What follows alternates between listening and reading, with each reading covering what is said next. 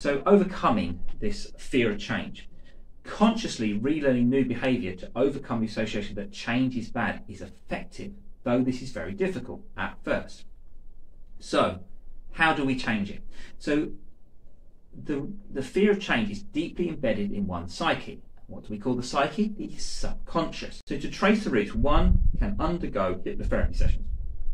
I do this with a lot of people. Oh, I don't want to change my job. I don't want to change where I live. I don't want to change my marriage. I don't want to change my relationships. I don't want to change my reaction to everything. I just want to keep being miserable.